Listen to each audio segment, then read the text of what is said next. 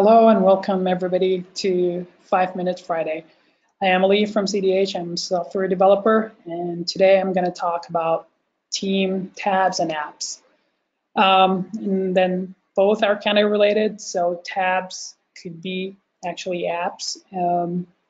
The apps themselves, there are two kinds of apps.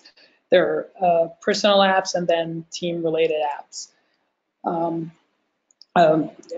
If you're using Teams, you probably notice the tabs. They're everywhere within the chat or the Teams. And by default, if you create a team in the channel, you'll have two tabs. That is the conversation tab and the file tab. And if you're doing a private chat or a one-to-one chat, then you get four tabs. The conversation tab, where you see all your conversations with the person, the files, that's every file that you've shared with that person, so you don't have to go through the conversation and try to find it. And then you'll have two additional tabs. One that is the organization, and what that is, if you have that set up in Office 365, it would be the person you are currently chatting with, position or hierarchy in the company. So you'll be able to see his manager and all the hierarchy up to the top. And then you have the activity tab, and that will show the other person's activity in the teams you're shared with. So if you're in a team with that person or multiple teams, every time that person posts, you'll see his activity here. So it's kind of a timeline history of what he's been doing with you. And then the same thing for teams, we have the conversations, and then we have the files, and that's all the files that you've shared or everybody shared in that team. You can also add more tabs and make teams a little bit more productive, and it's a pretty cool feature. So let's say you're working a project, you have that one site that everybody has to go to. You can always add a tab and say a website, and you can have that website always pinned to your team.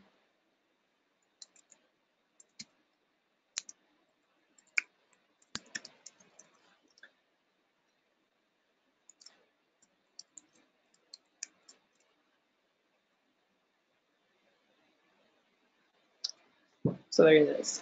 And then there are, like I said, apps, and then the tabs are actually considered apps. So it depends on how the developer did their app. So they could be tab apps or personal apps.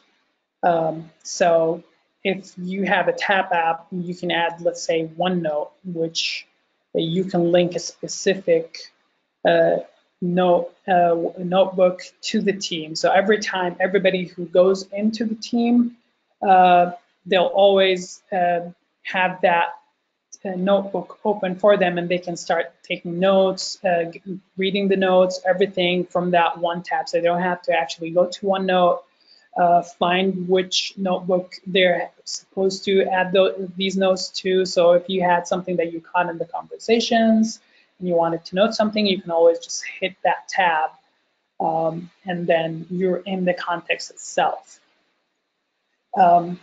Of course, you can add apps through ellipses from here, and then you can actually add OneNote, but that will be not linked to a specific team, so this will be personal to you, and that's another cool feature. And this would be, it depends on the app itself, so at least for OneNote, it will add a new note that's related to teams, and then you can start adding and jotting ideas in it. But it could be a different app, let's say Trello or connector to Pivotal Tracker, where you'll actually have more options related to your account.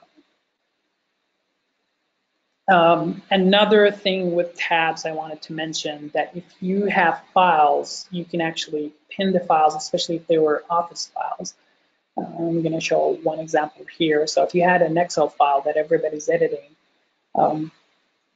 if you must have the file uploaded. So either the file was shared using the conversation, or you can go to the Files tab, upload a file. You can always right-click the file and say, make this tab, and that will make the file a tab.